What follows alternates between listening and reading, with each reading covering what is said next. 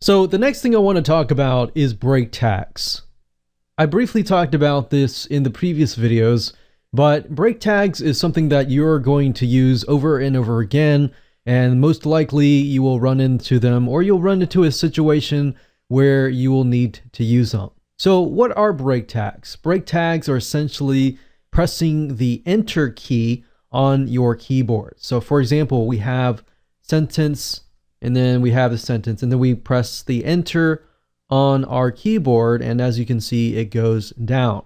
So that's what brake tags essentially do, but they do them within the HTML world.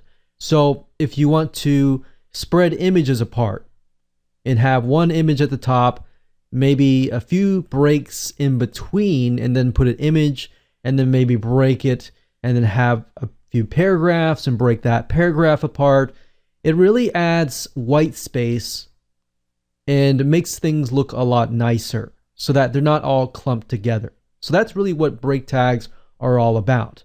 Now, brake tags, you'll see them sometimes and they'll look like this. So I talked about this previously, and I might have shown it to you previously, but they typically look like this. So let me make it a little bigger here. So they have the brackets around them like usual, and then they have BR. So BR lowercase, BR capitalized, it doesn't really matter. So I like to keep things consistently, so I try to do things lowercase. So it's really up to you, and because if you're thinking, does it really matter? Well, there you go. Now, brake tags, they sometimes look like this, and then of course, the newer ones may look like this, where it has a BR space slash, but they do the same thing. Now, the brake tag is not having, they don't have an open tag and close tag. It's just combined together. So essentially the brake tag is the open and close tag itself.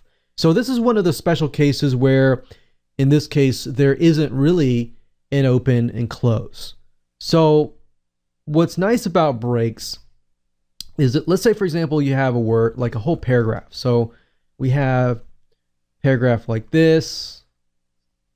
So we do this, and I'll make this, I'll make a paragraph like this. Okay, so this is a paragraph.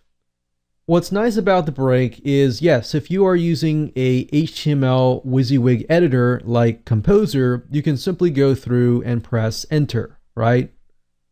Now, if you're looking at the code from the standpoint of just the code itself, and you want to put breaks into the paragraph or the images, and it's just not doing it, then you can always go into the code and you can find where there should be breaks and just put the BR tag. You can put the BR tag here, and let's say I want to break here, I want to break here, and I want to break maybe here, here, and here. So when I copy this over, let's say for example into Composer, into the source tag, maybe under right here, you can see that there are breaks. So we've broken it up here. Now, if we go back to the source tab and we say, okay, it had a break, but we want an additional break to create kind of a empty space or a line in between these paragraphs. So if that's the case, then all I have to do is add two breaks connected to each other. So there we go. So obviously adding breaks is very, very easy. And when I go back to the normal view, I'm able to see that. So like I said, the majority of cases you can use a WYSIWYG editor, but there are some cases that you will run into where the editor is messing up, or even WordPress. I've seen sometimes when editing WordPress editors, sometimes you're editing the code and you're running into issues. And by knowing that I can go to the source code and simply add a break tag to the source code, it makes life a lot easier. So same thing with images. You can add an image. So we can go here. We can add an image like so. But let's say, for example, that it looks like this. You know, you got text here, and then you got an image here. So what I would personally do is I would find with a WYSIWYG editor, obviously all you have to do is press enter, right?